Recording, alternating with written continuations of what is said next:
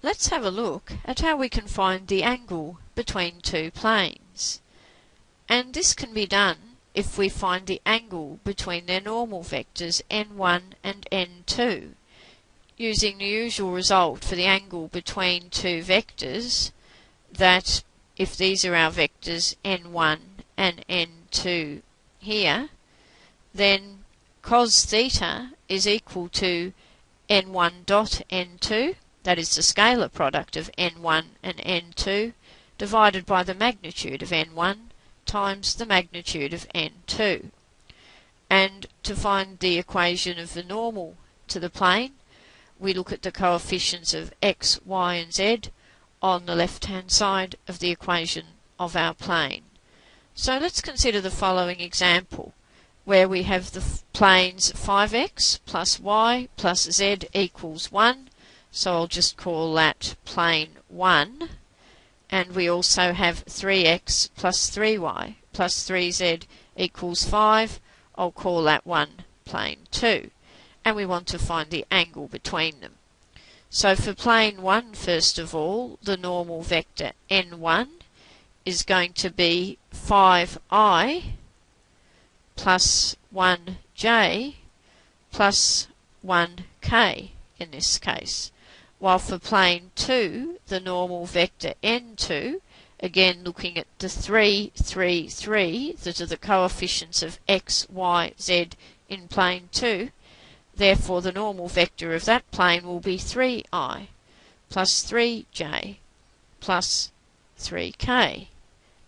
So now let's work out our formula for this case. Cos theta is n1, which here is 5i plus j plus k in a dot product with 3i plus 3j plus 3k for n2, divided by the magnitude of n1. Now how do we find the magnitude?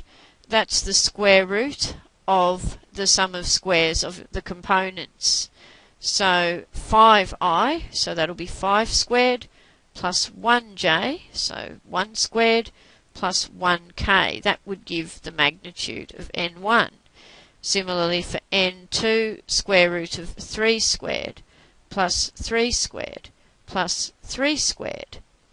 And again, let's remember now how we work out scalar product.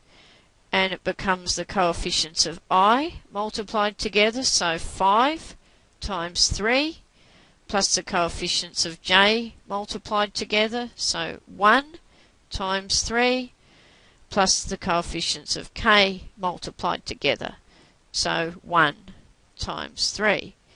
And on the denominator, square root of 5 squared plus 1 squared plus 1 squared, that's just the square root of 27, square root of 3 squared plus 3 squared plus 3 squared, square root of 27 again in this particular case.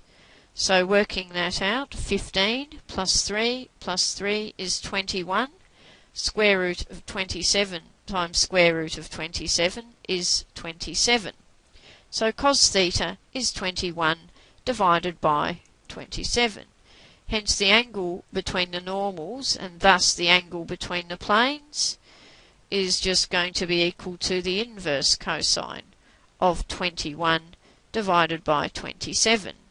And in degrees, that works out to be 38.94 degrees.